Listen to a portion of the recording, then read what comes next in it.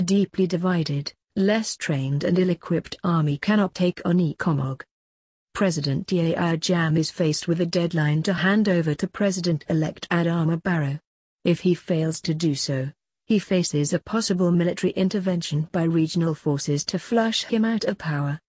Gambia's President-elect Barrow has been taken to safety after defense chiefs of staff of West African nations met in Nigeria's capital Abuja.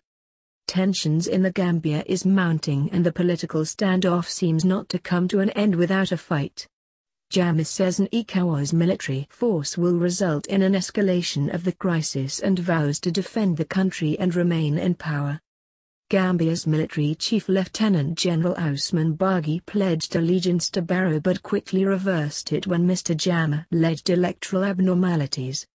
He pledged loyalty to President Yahya Jammeh yet again and assured the longtime ruler that he has the backing of the military. But Jammeh having the support of some of the top brass of the army is not surprising. Those that would do him favors and carry out his murderous regime's dirty work are top-ranked and earn top pay. They are mostly members of his elite Presidential Guard and Republican National Guard. The government of President Yahya Jammeh, in power since a 1994 coup, frequently committed serious human rights violations including arbitrary detention, enforced disappearance, and torture against those who voiced opposition to the government. The repression and abuses created a climate of fear within Gambia, generating increased attention from the international community. The men who carried out these human rights abuses for Jammeh are insecure. They feel they will be prosecuted and their assets seized. ECOWAS has focused on trying to end the political crisis peacefully. Jammeh has so far been offered a safe haven in Nigeria and even a safe stay in the Gambia but chooses to turn a blind eye. The Gambia's military is 2,350 personnel strong and its Republican National Guard, which is made up of a State Guard unit, a Special Forces unit, and a Presidential Guard unit is thought to have a strength of 700. Aside from a few tons U.S. military weapons smuggled into the West African country for a late December 2014 botched coup to oust Jammeh and some Iranian AK-103s that Jammeh now has for his guards, the Gambia's army is deeply divided, less trained and ill-equipped. Many of its senior members have gone on courses but promotions within the army are based on loyalty and not qualifications. Most of its soldiers may claim to have received combat training, but such training and so-called certification courses are inferior to those received by Senegalese and other regional troops and can match neither their strength nor their combat capability. Prior to the 1994 coup, the Gambian army received technical assistance and training from the United States, People's Republic of China, Nigeria, and Turkey. With the withdrawal of most of this aid and training program, the army has received renewed assistance, not training, from Turkey, the United States, Pakistan, Republic of China, and Libya. The Gambia's navy has 4 Hayo-class fast attack craft, 2 hovercraft, and several small vessels. The army is mostly armed with old roasted classic Kalashnikovs and operates a single Sukhoi Su-25 Frogfoot attack jet and 4 propeller-driven aircraft, which are grounded. The country only spends about $1 million on the military each year or about 2% of the GDP according to officials.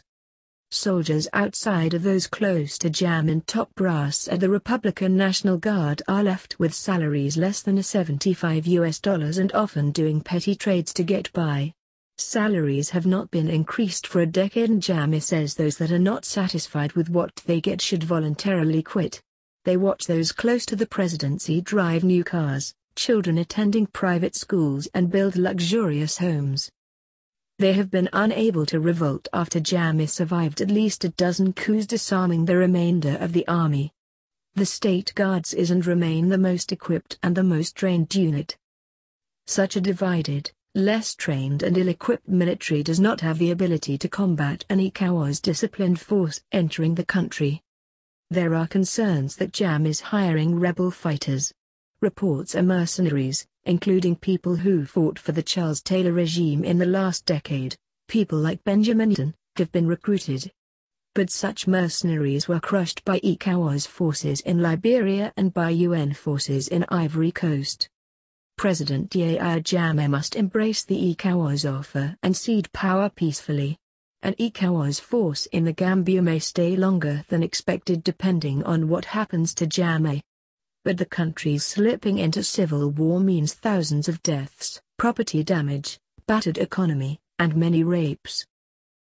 Prior to the 1994 coup, the Gambian army received technical assistance and training from the United States, People's Republic of China, Nigeria, and Turkey.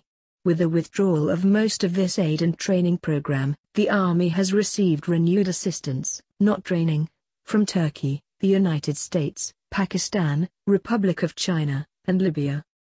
The Gambia's navy has 4 Hyo-class fast attack craft, 2 hovercraft, and several small vessels. The army is mostly armed with old roasted classic Kalashnikovs and operates a single Sukhoi Su-25 frogfoot attack jet and 4 propeller-driven aircraft, which are grounded.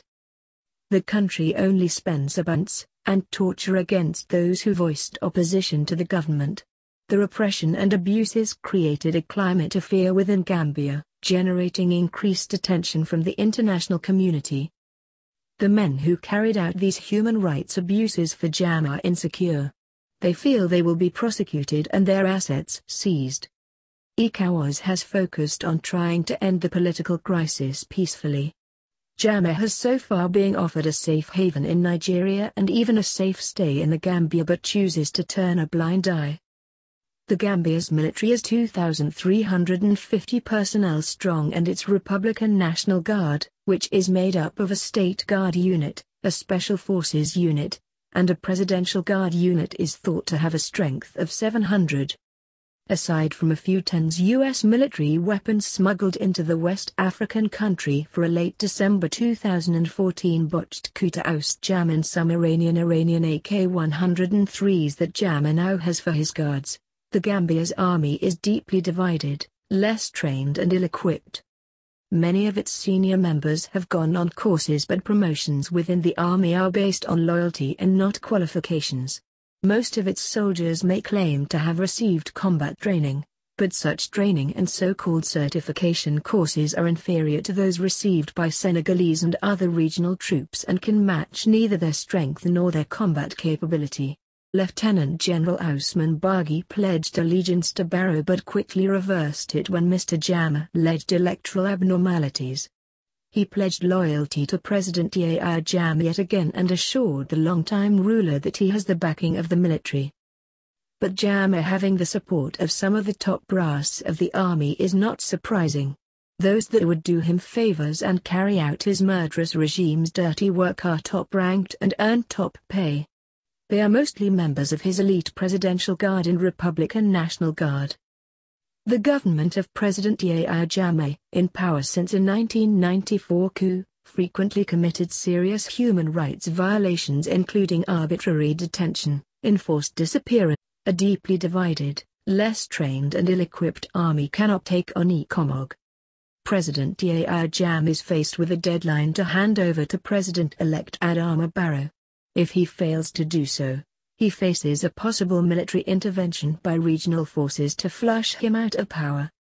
Gambia's President-elect Barrow has been taken to safety after defense chiefs of staff of West African nations met in Nigeria's capital Abuja.